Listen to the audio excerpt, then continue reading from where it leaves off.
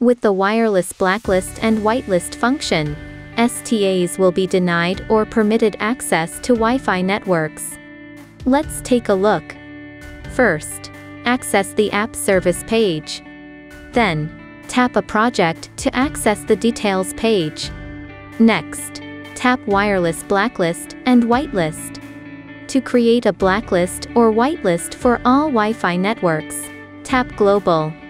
And to create a blacklist or whitelist for a specified Wi-Fi network, tap single Wi-Fi network. In this example, let's tap global. Then, toggle enable filtering on and set the filtering mode. If you tap blacklist, STAs in the blacklist are denied access to Wi-Fi networks. This means that non-blacklisted STAs are permitted access to Wi-Fi networks. If you tap whitelist, only STAs in the whitelist are permitted access to Wi-Fi networks. In this example, let's tap blacklist.